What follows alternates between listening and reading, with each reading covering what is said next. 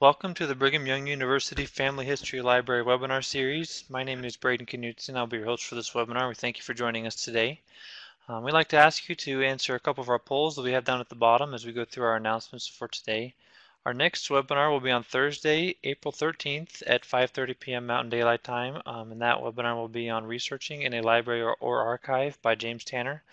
It'll be a good one, so we hope you can come back and join us then.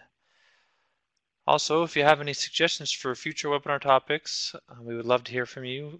Email us at fhl_webinars@byu.edu, and we'll try to incorporate as many topics as we can.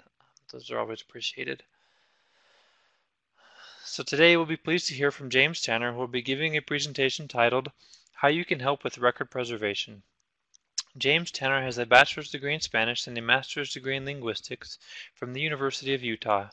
He received a Juris Doctor degree in law at Arizona State University. He served for 2 years as an intelligence analyst for the U.S. Army and 39 years as an Arizona trial attorney. He has previously owned a retail computer business and an Apple Macintosh software company. James has over 35 years' experience in genealogical research and is an avid blogger of Genealogy Star blog and Rejoice and Be Exceeding Glad. He served for 10 years as a missionary at the Mesa, Arizona Family Search Library and is currently serving at the BYU Family History Library. He has presented at expos and conferences around the U.S. and Canada. James has 7 children and 33 grandchildren. So as we get this loaded up, remind you that we do have a comments box and a questions box on the right-hand side. Any questions will be answered by the end of the presentation. We will turn the time over to James now. Howdy, this is James Tanner, back for another webinar for the Brigham Young University Family History Library here on the beautiful campus of the university in Provo, Utah. And we're going to talk today about how you can help with record preservation and remind you that all of these webinars are recorded and uploaded to our BYU Family History Library YouTube channel. And they are free and you can watch them anytime you want, as long as you have a connection to the internet, obviously. Okay, so we're going to talk about record preservation from a very personal standpoint here. First of all, we have to understand that record loss is constant and pervasive. What that means is that around the world, there are valuable genealogical records that are basically being destroyed as we speak, through war, through floods, through fires, through just deterioration, through whatever happens to various records. And as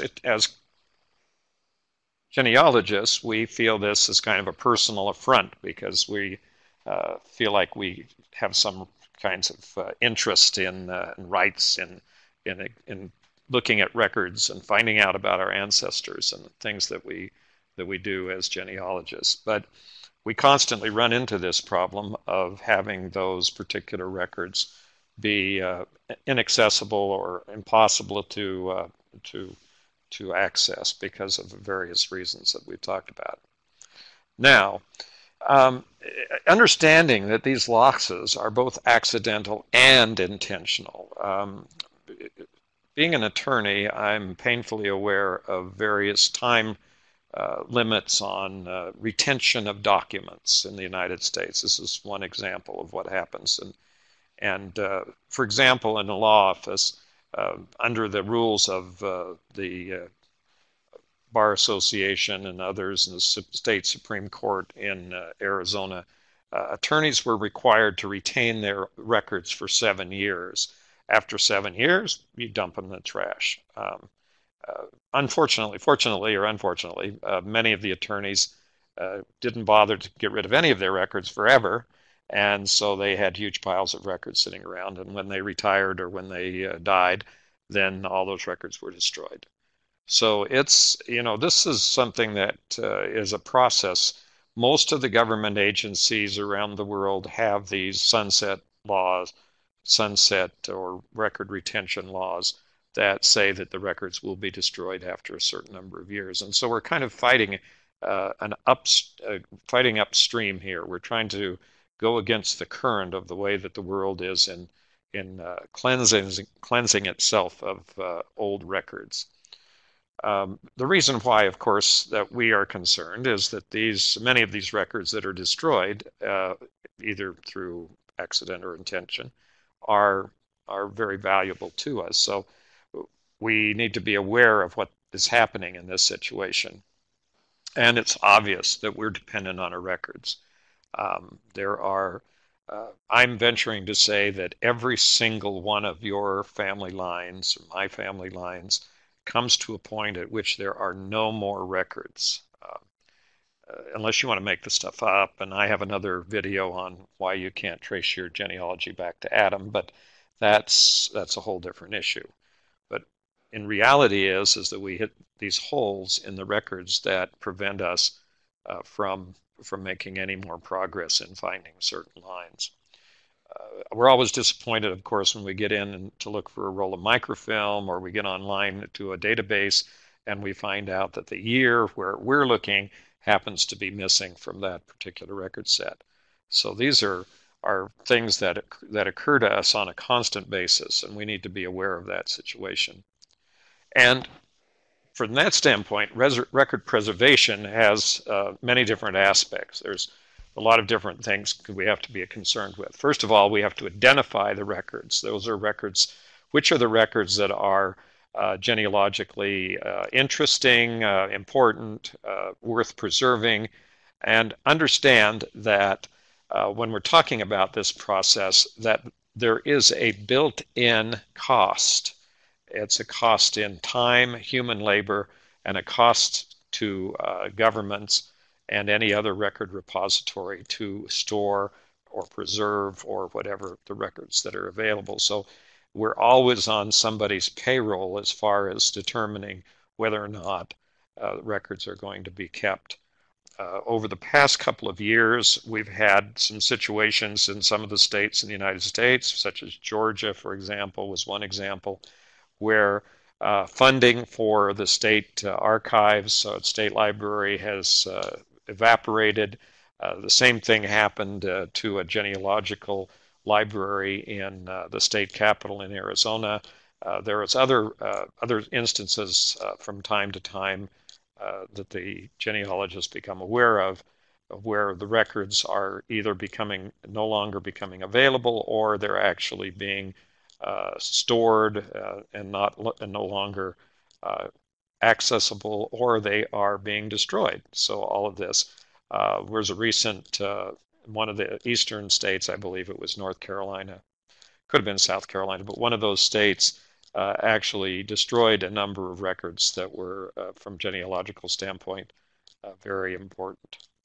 But so the first step in this preservation process is identifying these records wherever they are, wherever they exist.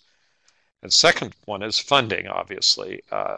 Once you have identified the records, there's got to be some source of resources and funding for the records to be entered into a preservation process and an archiving process that will maintain the records over a long period of time. And that part of it is called conservation, preservation, or curation. They're sort of the same things, but they involve different processes. But in the end, what they are for the genealogical researcher is that the records are maintained in a format, in a form, and a place where they can be accessed for research. And then storage, obviously, if any of you have inherited, like I have, many, many boxes of records from your family or your larger genealogical family, then storage becomes an issue, because you have to have a place where these records can be stored and where they won't be damaged by heat or water or some other problem that might occur because of the way that the documents were stored. And then the last part of it, of course, is cataloging. The records need to be cataloged to be accessible. The classic example of this, by the way, is there's two examples that I'll give. One is the National Archives of the United States of America, from the Archives and Records Administration. And the National Archives they store their records and catalog them by linear feet or cubic feet. And so basically, all of the agency's records are cataloged in a container that they've measured, or multiple containers that they've measured.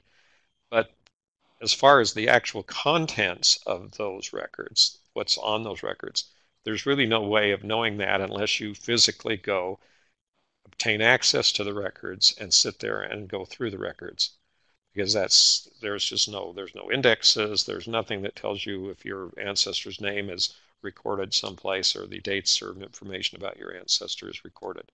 Now, there are some of the records that have been digitized, but the number of records in the National Archives that have been digitized is extremely small compared to the total number of records. Of course, many of the records that they have stored are not of particular interest to genealogists, and they're not the first place or even well down on the list of places that you would go in order to find out information about your ancestral lines. Another example of cataloging is most of the major universities, I would say nearly all the larger universities and colleges in the United States, have libraries. And those libraries almost always have what is called a special collections part or division of the library. And the special collections division of a library is the place where they keep manuscripts and valuable anything valuable, any book or record of any kind that has some great value, a collector value or whatever. And so these records, they may not have any monetary value, but they may have great historical value. And so they're kept in this area of the university called special collections. This is a non-circulation area. That means that you can't check any of those items out.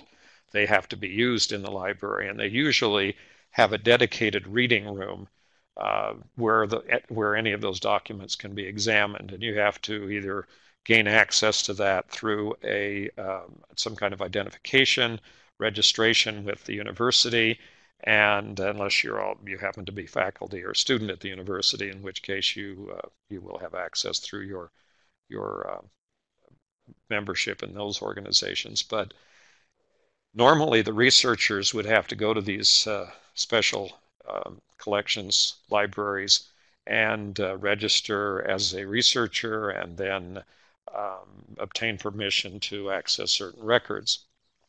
The problem with that is that most of these collections are also cataloged, if you will, sort of generally with a name like all of the history of the settlements along the Ohio River.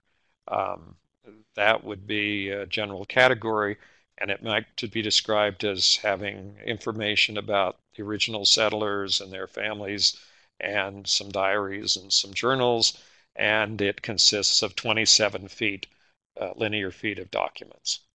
Well, okay, so what does that tell you? It tells you as a researcher that you're going to have to go to that particular place where that collection is kept and examine it, and may have to go through it all 27 linear feet to see if it has information about your particular ancestor. So there's a kind of a lot of different steps here in making these documents into the position where they can actually be obtained. Now, access is the last one, and the biggest one, because some places there are lots of record repositories across the United States that have very limited access. You can't just walk in and ask to see the documents, because they'll just look at you and say, "Who are you, and why would we want to show you our documents?" And sometimes it requires that you obtain a prior special permission, pay a fee, become a registered person in order to even get in the door. Much less get access to the documents. And this can happen around the world. This isn't something unique to the United States. So record preservation, even if we do get the documents saved from the floods and the fires and all the other stuff, may not make the documents accessible. Now, Today, for example, we have online, we have a lot of documents that are digitized, and we have more millions and billions of these documents going online every year. And that's becoming a valuable resource for genealogists. My personal observation is that if your ancestors lived most of their lives in the United States or immigrated within the last couple of hundred years, 200 years would be a good round number, you can probably find documents to identify the family. There are exceptions, and there's always somebody who will say, well, my grandfather was adopted, and his parents and his mother was, and he was born as uh, to an unwed mother, and so forth and so on. I mean, those are the situations we run into as genealogists, but as a general rule, the vast majority of people who lived on the American continent from 1800 forward to the present have some kind of record available for them. There still doesn't resolve every issue, and you may still have problems doing research, but that's makes what's part of the game here with doing genealogy. But that's still the main issue that we have out there are these access issues. Okay, so as I mentioned a moment ago, maintaining these records costs money, and you have to have somebody who's willing to continue to pay a lot of money to support their documents, and has to have the political clout, if you will, to keep the documents from being destroyed on an economy move, that it's no longer in the interests of the government to keep those records. Now, a lot of records are destroyed simply by purely political reasons. In other words, we have governments who have not what you would call a clean track record, and they simply, when they get into power, have a way of getting rid of the documents that they don't like. Um, we have lots of records that were destroyed during wars because whoever won the war decided that they had to get rid of all of the other records of the people who lost the war. So that there's this constant loss, and recognizing that records have a value, even if it's a negative value, meaning that this record may not have any value per se as a record, but it does have a negative value, because somebody has to keep paying to maintain it or to keep it in existence. Now, this is where digitizing comes in. Digitizing saves money on the part of the agency, the government, or the whoever, whatever repository happens to hold those records. It's a lot cheaper from the standpoint of manpower and space and everything else to put your records on hard drives in a server farm than it is to have them in climatically controlled uh, storage areas that require cleaning and support and electricity and everything else to maintain. So there are some economies here. In addition to that, the preservation takes a huge effort. This picture that I'm showing here is a picture of the Internet Archive, or archive.org, which is a big foundation formed for the preservation of documents, and has done a tremendous effort around the world preserving documents. This shows their book scanning projects. They have right now on their website, archive.org, about 11 million books, a little over 11 million books. And those 11 million books and documents and manuscripts and things are all in the public domain.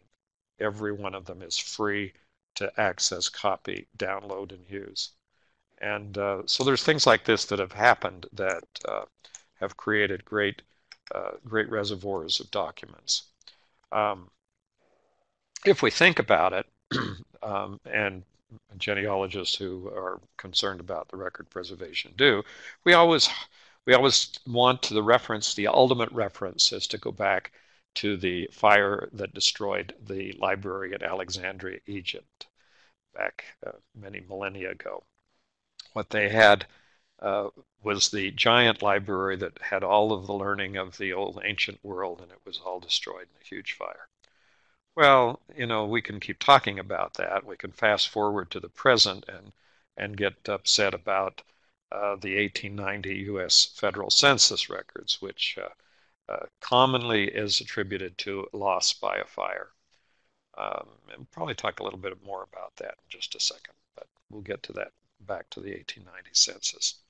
So there's kind of a dual aspect here. First of all, you have the aspect of individual preservation. That means that we have our own documents. They may not have a great interest generally among the genealogical community, but they certainly have a valuable and important interest to us as individuals and families. And the tragedy of the genealogy community for years has been the fact that much of the work of genealogists has been lost simply by the fact that the people who survive them when they die have no appreciation at all for the importance or the value of the records, and so they end up in the trash. We all have our stories of documents that were lost. I have a number of stories of documents that were found, and some of them were in pretty good condition, and some of them were in rather terrible condition. But we have these, we all are aware, if we've been doing genealogy for any period of time, that individual preservation is always an issue, that there's always things that get lost. Now, there's kind of an understanding here. Now, let me kind of discuss this issue, because there's kind of general idea that historical societies and family history centers and libraries and everything are just anxious to take someone's lifelong pile of records from genealogical research. And the answer is no. There's really no one out there, no organizations, hardly any. There's a few private people who are willing to take on individual preservation of collections, but they're primarily, this whole process is left up to the individual and the individual's family. So this is where it's a good idea to have someone in your family that you can rely on to help with the preservation. The other side of this dual aspect is institutional archival preservation, which is money-driven, basically based on the interests of the organization that undertakes to store records.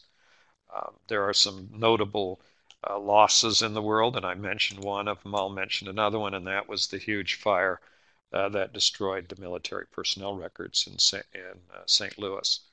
So these are kinds of things that can happen in these institutions, but we're basically in a situation where as individual genealogists, we need to become proactive and involved in this process. Now, to get some information about preservation, when we're talking about what we're going to do with a document, I get a lot of questions about, well, I have, what do we do to preserve our photographs? What do we do to preserve our books? How do you preserve scrapbooks? What do you do if you have, the world's greatest comic book collection and you want to preserve it? Not all of these are strictly genealogical issues, but they all involve the same kinds of things that genealogists are concerned with. The basis, or kind of the clearinghouse for this kind of information, is the Library of Congress Preservation Directorate. And this is part of the loc.gov or loc.gov website. It used to have a link on the startup page, but now if you want to find the Preservation Directorate, you would have to put a search term in. Or you can go directly to loc.gov//preservation, and that will take you to this preservation section. This has a lot of information, not only about institutional preservation, but individual preservation. How you can, what are the best practices for preserving any kind of record? Books or manuscripts or letters, scrapbooks, comic books are included actually, and photographs. And there's extensive links and references to archivists and the websites for preservation across the country. This is really the kind of central core of of the kinds of things that you would want to know about and be involved with. So what is it that we need to preserve? What is it that we're concerned about enough that we want to spend some time and effort getting those items preserved for the future and for our own use and for our own self-interest or whatever that may be? First of all, we have paper. Uh, Obviously, paper comes in a lot of different qualities. There's a lot of different quality difference in paper. Um, Being from the desert Southwest and having spent most of my life in the Salt River Valley, Phoenix, Arizona, and Mesa, and all of the surrounding area, we're pretty acutely aware of paper. Now, uh, many places in the United States, they have these local newspapers where they throw your newspaper out on your driveway, and it's got it comes in out once a week or once a month or whatever, and you throw it out on the driveway. We learned in Phoenix one thing that was very important. If that piece of paper stayed there for more than 24 hours, it was turned yellow and brown because the sun and the heat were so intense that newsprint would simply begin almost instantly to disintegrate. And so that was kind of the most constant reminder that paper is a fairly permanent. We have paper that dates back, thousands of years, but the fact that it's preserved is based on some very, very unique characteristics of the paper as well as the way in which it was preserved. Most of the paper that's used for records and things in the United States can vanish very quickly. One of the things, for example, that we had a lot of in the early days of business in the United States was people were using um, offset ditto machines that used a ditto master that picked up ink and transferred it to a page. And in addition to that, we had thermographed paper. And interestingly, my father had a lot of his documents that he had put on this thermographic reproduction paper. And interestingly enough, they're totally unreadable today, and you can't even tell what was on the page. There's just all one solid color, even though it once had writing or typing on it. So, paper is kind of the first concern. Well, books are paper. Primarily they're books, unless you get really old, and then they're on sheepskin or any other kinds of substance that they had, papyrus and a bunch of other things.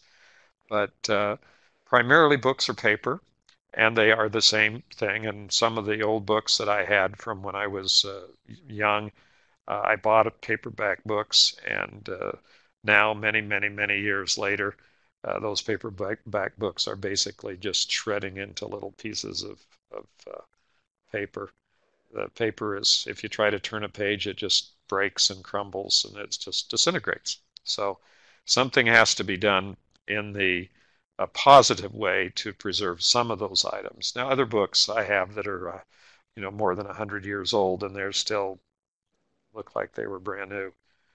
So it just depends on the quality, of course, of the paper that was used and the bindings. Uh, the old paperback bindings break after a while.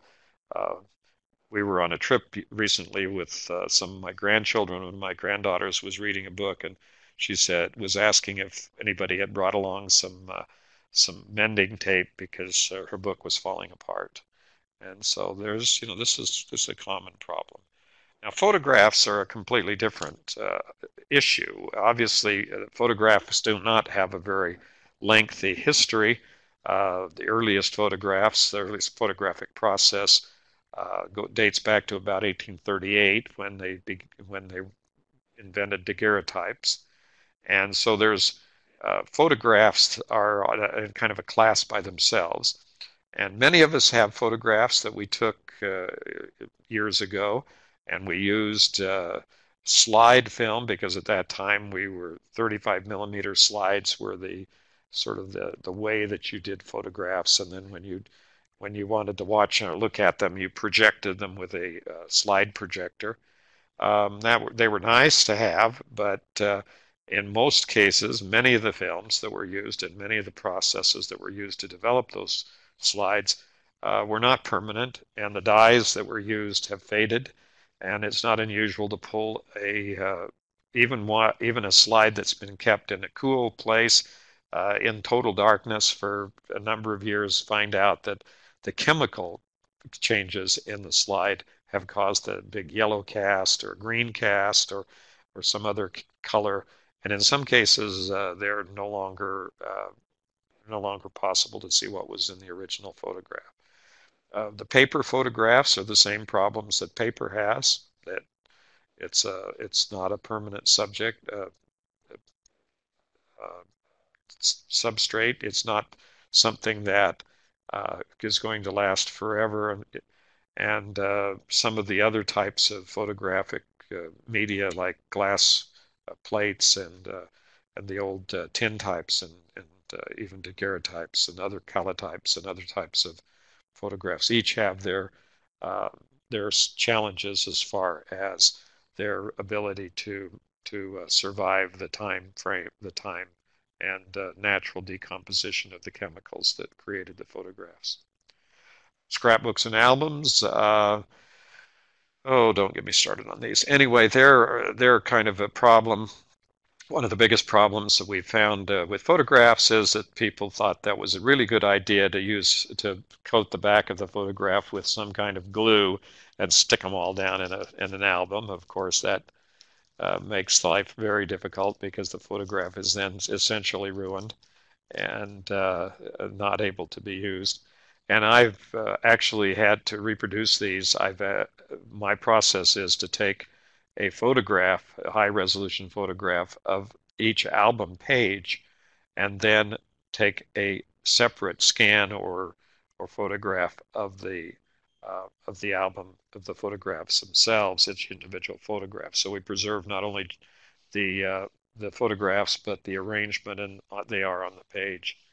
Newspapers are also very, very volatile. Most of the newsprint that was used over the last few hundred years has been very low quality paper, and to preserve some of the newspapers has become a major, major issue. And fortunately, on the newspaper end, there have been huge efforts made over the last few years to digitize large newspaper collections, and there are some huge collections of newspapers out there online.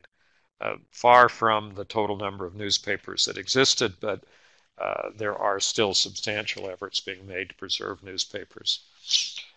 Comic books, nobody has that very high on their agenda probably, except the comic book people who want to collect them, but they are part of the heritage that we have.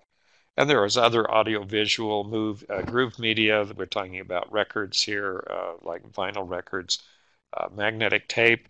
The biggest challenge on some of these items and optical discs and others is the obsolescence of the mechanical machines, the recorders and the players for these. Um, One of the biggest problems that we face here in the libraries and have for many years, it's almost starting to disappear, is people who had their genealogical information on 3.5-inch floppy disks and are now trying to figure out how to get their information off the floppy disk. Now, the challenge there was multiple. First of all, finding a machine that would read the operating system that created that floppy disk was the first challenge. And the second challenge was finding a program which would recognize or open the information that was stored on the disk. And then the third problem was, where do you transfer it to and how much of the information was recoverable? So it's, there's this whole issue of, preserving these things each one has its particular um, challenge.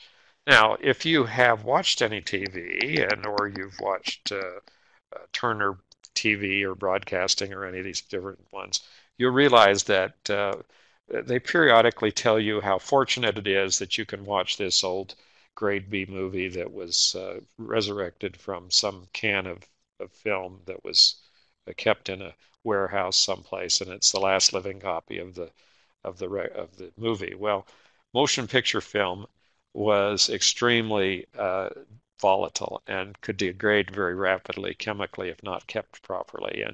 And yes, a vast amount of the early motion picture world was and is a loss. Now, the issue for genealogists is that many of our ancestors, in fact, in my family, in my wife's family, uh, there were people at times who owned these little cameras, motion picture cameras, usually 16 millimeter film, and they took pictures and had them developed, and they would bring out their motion picture projector once or twice a year and show everybody the old films. Well, then there's also the process of maintaining, preserving, and transferring those items. That usually ends up being a commercial enterprise where people do that commercially to transfer those. Okay, so important to understand that the Library of Congress on that Preservation Directorate section that I showed a moment ago has the basic information and simple steps to take for good care, handling, and storage of all of those types of personal records. So they address each one individually and tell you how those records should be preserved.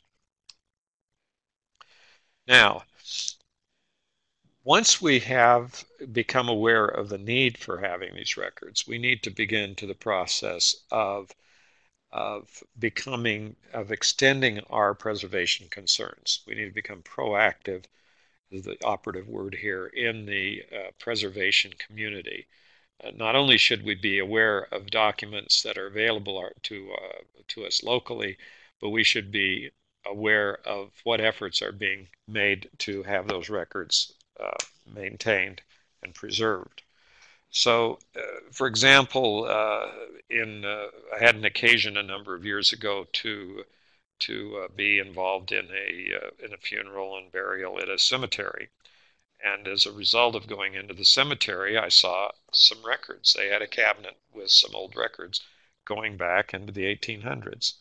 And I said, oh, by the way, has anybody ever digitized these or made them available to be preserved? And that question alone started the process of getting those documents preserved. So we really have to be involved in understanding and helping those people to become aware of it into the larger community. When we talk about the larger community here, we're talking about our worldwide effort of keeping and preserving and helping to preserve records.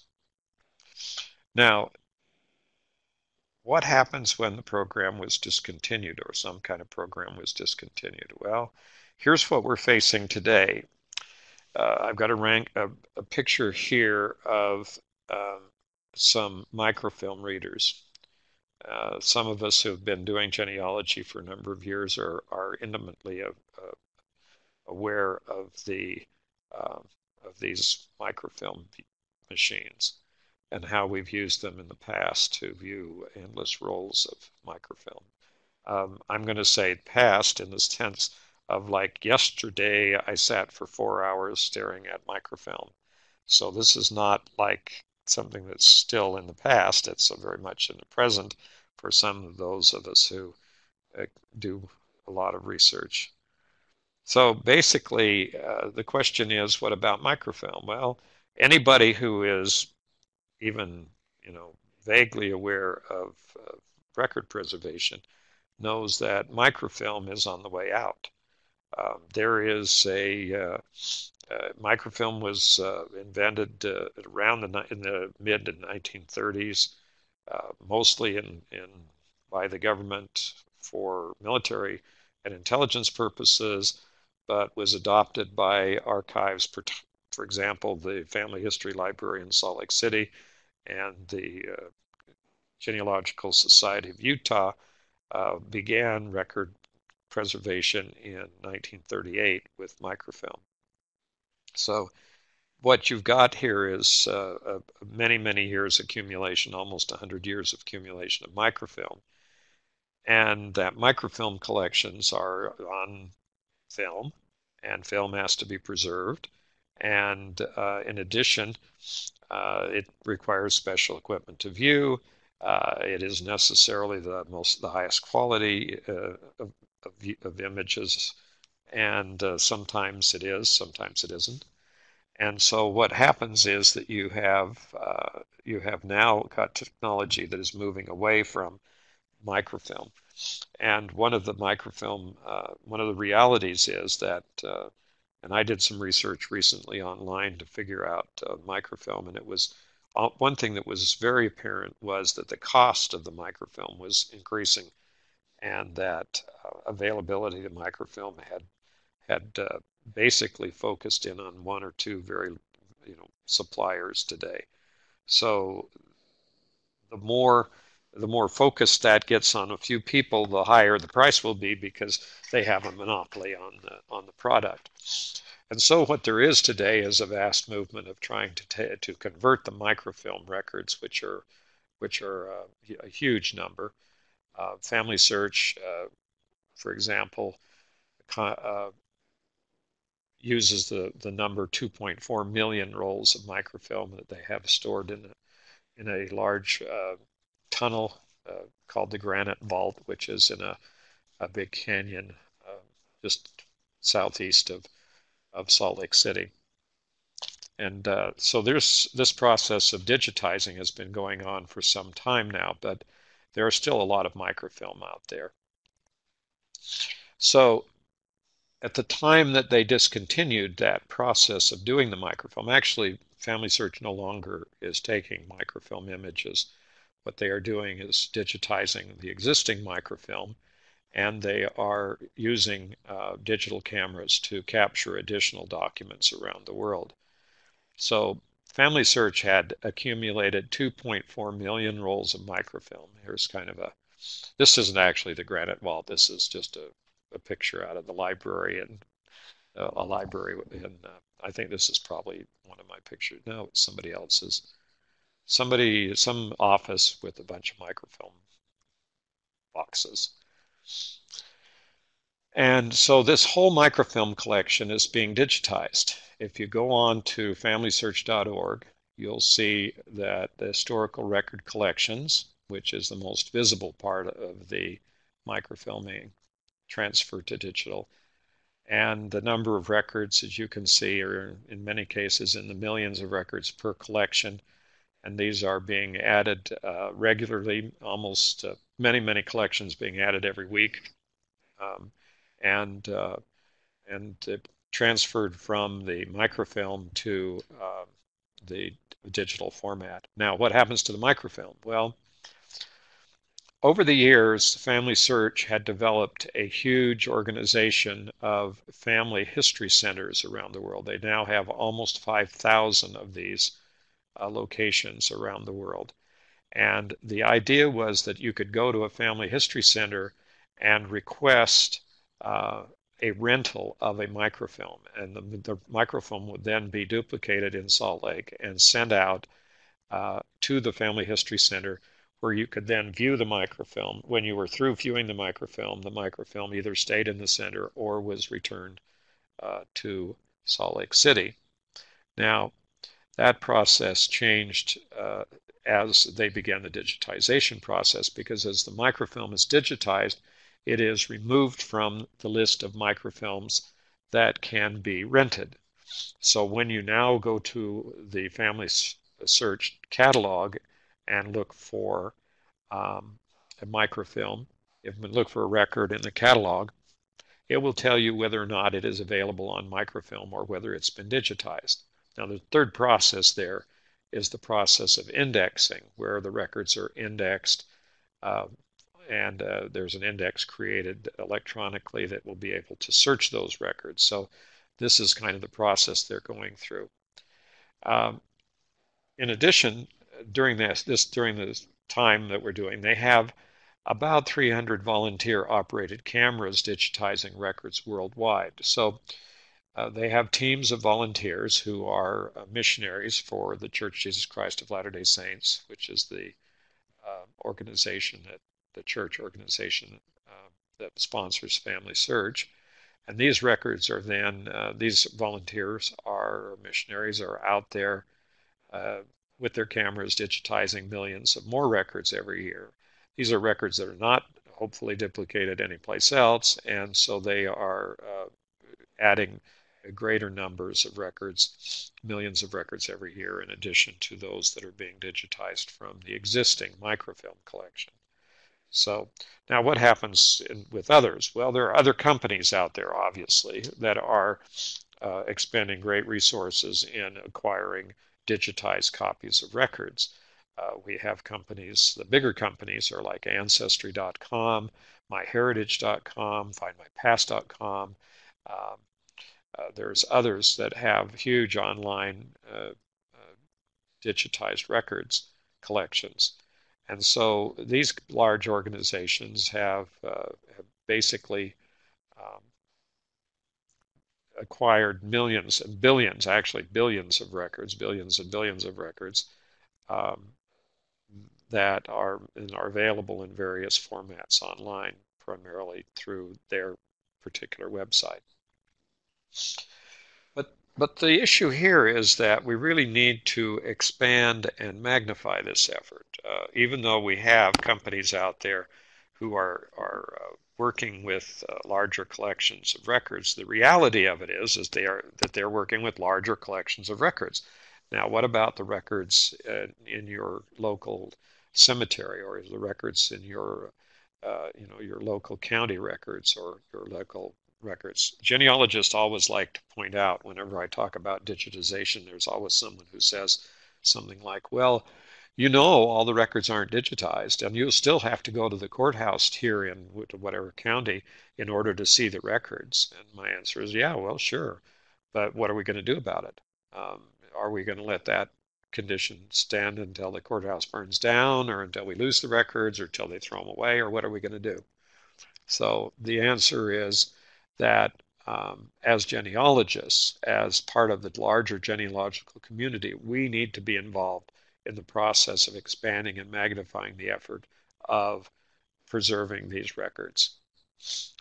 Um, and so as we become more actively involved, so how do we get actively involved? Well, here we are. The list of what I said was number one on the list of things that we needed to do was identify these records. So this is kind of the, you know where the records are because you're the genealogist and you've researched or looked at the records. So what are you doing to get to those records preserved and made more generally available to other people who may have as great or even greater interest in the records than you do personally? So this is kind of the process. The bottom line here is that we need to become involved in this in the record preservation process. So how do we do that? Okay. Well, back in 1894, the Church of Jesus Christ of Latter-day Saints formed the Genealogical Society of Utah. And this is that nonprofit organization that I spoke of just a moment ago that is sponsoring the microfilm effort, and now now has changed into and evolved into Family Search, and the website familysearch.org is the main website for the Family Search international organization. And as I mentioned, they began microfilming these records for genealogy back in 1938, and it became Family Search. So the Genealogical Society of Utah became Family Search. Now, this is a blog post that was put out recently by Family Search talking about preserving historical records, lessons of the National Personal Record Center fire. Now, the National Personal Record file started back in 1973, and at that time in St. Louis, Missouri, the Personnel Records Center for the United States military, for the Army, and some of the other, not so much of the other branches, but primarily the Army, and their historical records going back to World War I, and of the personal records of these people were destroyed in that fire. Um, so since I served prior to 1973 in the United States Army, it was is highly likely that my own personnel records were destroyed at the time of that fire. And this was one of the great losses. And what could have happened? Well, if you want to read the article, this is where you need to read the details of how this all happened, because it was basically a situation where it wasn't, as you would call, intentional that the records were destroyed, but it was certainly not all based on purely accidental. It was a series of the ways that the records were being maintained and stored, and the carelessness that happened, and ended up having all of these extremely valuable records to genealogists destroyed. And of course, to all of those people who are military veterans and trying to get their military benefits and things, their all personnel records were all destroyed. So this is something that was a major issue. And if you want to see, I put on the screen the link to that document, but if you look for it under Google search under Preserving Historical Records or Lesson on the National Personal Records Center Fire, Lessons of the National Personnel Records Center Fire, or any of those words, you should be able to come up with this article from Family Search that discusses this issue. Now, what's the point? Quoting from the blog post. So I'm going to quote exactly what Family Search had to say here. Family Search said, Family Search, a global charity sponsored by the Church of Jesus Christ of Latter-day Saints, is powered by hundreds of thousands of volunteers on the ground and online. This charity has invested heavily in preserving the genealogically significant historical records of the world and providing improved access to them for more than 100 years. Family Search is in the forefront of efforts to digitize, preserve, maintain, and publish the world's historical and genealogical records online to help individuals worldwide make family history connections and discoveries. It has been heavily involved in record preservation since 1938, when it was known as the Genealogical Society of Utah. Here's the clincher here, folks. The Family Search services are free, and they will remain free. Now, not casting any aspersions whatsoever on any other of the marvelously wonderful record websites that have these huge amounts of records, but they are basically commercial enterprises. And those of you who have been buying things at Sears for your whole life know that commercial enterprises don't last forever. And so basically what you need to understand is that there are all sorts of things that can and will occur that could prevent those records or make those records be in a precarious position. Family Search, on the other hand, is not a commercial enterprise, and there is no intention of commercializing it, and there will never be, and they are dedicated as far as humanly possible to preserving and keeping their records. So states, counties, municipalities, churches, archives, libraries, and museums from small to large often find their preservation budgets to be lean. That was the monetary issue that I was talking about a moment ago. And how can Family Search offer its services for free? Family Search's expenses are covered by the goodwill gifts and offerings of those who believe in the importance of family relationships. And so the church is not going to go anywhere, and they're not going to stop preserving records.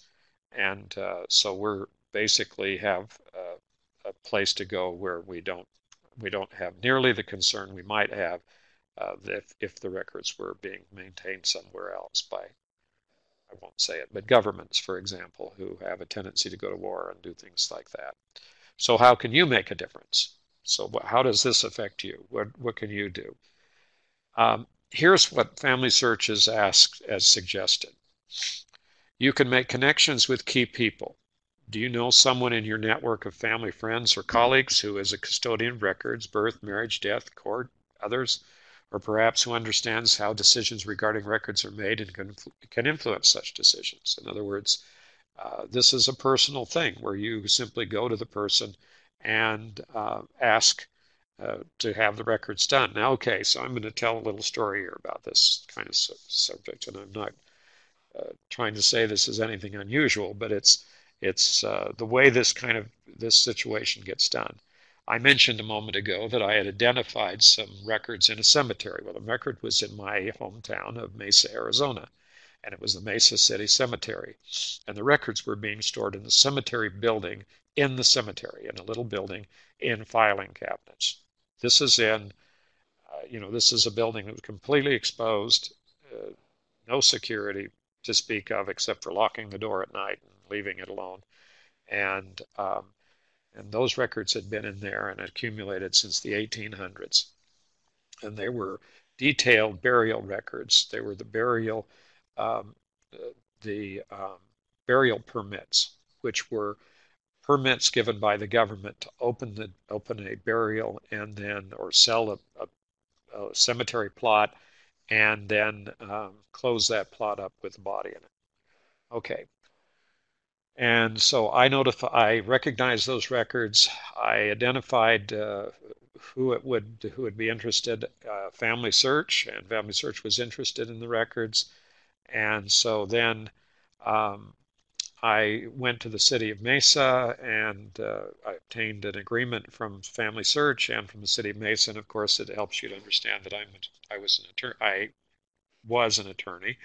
I'm a retired attorney, and that I knew very well the processes that I had to go through. And I basically went to the city and asked and requested permission and submitted documents and did everything that I could do from my standpoint on how to get those records preserved. I had even volunteered to scan and digitize the records, which I ended up doing, by the way. And this was like 6 months and a year later, and I still had not gotten permission from the city. I'd finally gotten permission from Family Search, but not from the city. And finally, I was telling one of my law partners, I said, I've been trying this cemetery project for a while, and I've been waiting around for the city to approve it for about 6 or 8 months now, and I haven't got any way. I keep calling him every couple of weeks and finding out that there's nothing going on. And my partner said, "Well, you talking about the Mesa City Cemetery?" And I said, "Yes." And he said, "Well, that's where my ancestors are buried." And he said, "You mean they won't let you digitize the records?" And I said, "Well, not until I get permission from the city of Mesa." He said, "Oh, well, I know the mayor. Just a second. I'm going to get him on the line." And he called up the mayor right then and he said, "Hey, Mayor, uh, why aren't you letting the Family Search digitize the records of your cemetery? My records, my ancestors." Of course, the mayor was a little bit put off because he had no idea that this was even going on. But it was only a matter of about a couple of days later that we had an agreement with the city of Mesa and began the process of digitizing the records. This is the kind of process that we have to go through, folks. I mean, this is what we're asking for. If you know somebody and you know how to get the job done, you are a crucial person in this process of preserving records. And even if you don't, you might be able to find somebody who is. Okay, next is find local opportunities. So we want to tell Family Search about these genetically significant record collections that need to be digitally preserved. Now, the issue here is the size of these collections. It's always been an issue in the past. But Family Search, the process that I used was I actually did the digitizing of the records with a camera and a flatbed scanner and a computer program that had been developed by Family Search. And so this is possible. It's out there, and we need to start moving in the direction of identifying these records and getting involved and actually if we get enough, if you get a big enough record collection, it's very possible that they could assign the volunteers to come and take the pictures. But in some cases, they're going to have to make other arrangements for getting these records digitized. Now, the interesting thing about that website, the blog post that I mentioned a moment ago, is that it gives specific contact information to Family Search as to who to go to get this job done. So we're sitting here looking at this uh, opportunity here to work with Family Search. This is all right here. It was published online. It's available. Anybody wants to look at that offer from Family Search to become involved in finding, identifying these records. Now, here's what I would suggest happens. Uh, if everybody at once decided they were going to do this, I think it would probably not happen. But if you, as through the process, you need to be have persistence, be persistent in doing this. What I should have emphasized in my story about the city of Mesa was this whole process took 3 years. It wasn't something that I finished in a week or a day, and I had to keep working on it for quite a long period of time. And in addition, you become a record preservation volunteer. Family Search can provide training to local volunteers to help prepare documents to be digitized or operate its digital camera equipment used to digitally preserve and publish historic records online. Okay, here you go. This, by the way, is a quote directly from the Family Search post that was online. I'm not making this stuff up. This isn't me talking. This is these are direct quotes from Family Search. So here's the numbers. And when I put these things onto a webinar like this, you understand that when you're watching it, come back on the YouTube, when it's on the YouTube channel, you can stop the YouTube channel and look at this and copy it down. You don't have to frantically grab a piece of paper and try to write it down because you can go back and find it again. But it's right there on either that blog post. They have an email address and a toll-free number to call, and they'll get some information out about this. Okay, well, thanks you for watching. Encourage you to become proactively involved in record preservation. And this is a webinar sponsored by the BYU, or Brigham Young University Family History Library in Provo, Utah. And all of these videos will be uploaded to our YouTube channel, BYU Family History Library YouTube channel. And we'll ask you to subscribe to our channel so that you can receive notice of these videos. Thank you again for listening. Okay, well, thank you very much, James, for the wonderful webinar. We hope everyone's been able to learn some new information and definitely hope you're inspired to do your part to help preserve the records, because that's what makes genealogy work possible. So we hope we can see you next time. We will have our next webinar on Thursday. If you have any feedback for us, take some time to write that into our feedback box down at the bottom. We always appreciate hearing from you.